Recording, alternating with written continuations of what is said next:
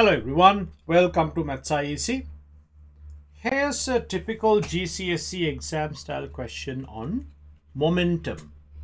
Read the question carefully, draw a diagram and do this question. When you are ready for the answer, press play. A 0.4 kilogram trolley is moving to the right at 3 meters per second. It collides with a 0.6 kilogram trolley moving in the same direction at 1 meter per second. So this is before collision. Now after the collision, the two trolleys stick together.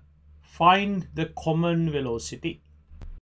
Now we are going to use the law of conservation of momentum, which says the initial momentum is equal to final momentum if there are no resultant forces acting in that direction or in a closed system. So we are going to write this to the right. So let's look at the first object. 0.4 kilograms is traveling at 3 meters per second. Add the momentum of the 0.6 kilogram mass, and that is equal to the combined momentum of the mass. So the combined mass is 1 kilogram multiplied by V. So here we get 1.8 is the answer for V. The units are meters per second.